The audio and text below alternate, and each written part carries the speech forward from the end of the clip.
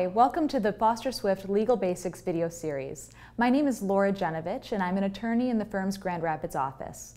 One of my specialties is representing public bodies like schools and municipalities. And an issue that comes up a lot for our clients is Michigan's Freedom of Information Act, or FOIA. Today I'm going to talk about 3 things that schools should know about FOIA.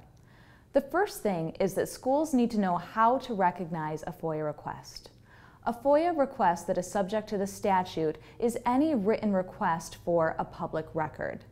A request does not have to say FOIA on it, and a school cannot require that a FOIA request be made on a particular form. Rather, it's any written request. So that means that an oral request, somebody coming to the school office and just asking for a public record, would not likely fall under the FOIA statute. But a request also doesn't have to be sent in the mail. A written request can be made by email or fax. And if a written request does fall under the FOIA statute, then there are a lot of requirements, including very time-sensitive requirements, that the school has to comply with. So if there's any uncertainty about whether a request for public records does fall under FOIA, the school should consult with its attorney. The second thing the school should know about FOIA is what counts as a public record. A public record is going to include a lot of documents, but not just the kind that you typically put in a file. It doesn't necessarily mean pieces of paper.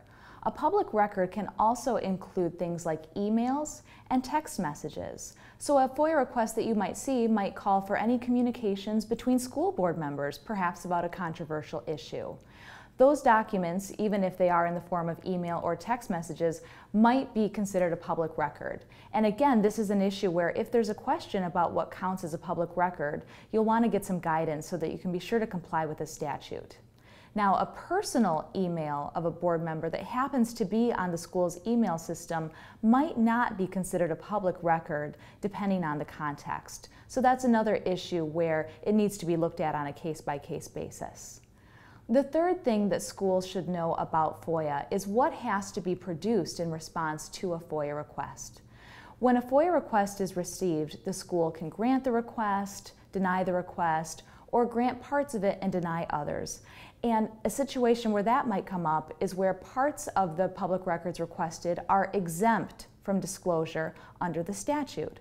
There's a lot of situations where public records could be exempt from disclosure, and it goes beyond the scope of this video. But one big one for schools, and unique to schools, is public records that fall under the Family Educational Rights and Privacy Act, or FERPA, which protects students' education records.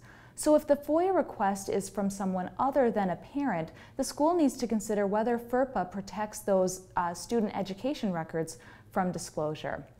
One of the things we do a lot here at Foster Swift is review these FOIA requests, determine whether the request should be granted or denied, determine whether an extension is appropriate, and then actually go through the public records with our client to see what is exempt from disclosure and what needs to be provided in response to a FOIA request. If you have any questions about the FOIA or how we might be of assistance to you, please feel free to give me a call, and my contact information will be on the screen.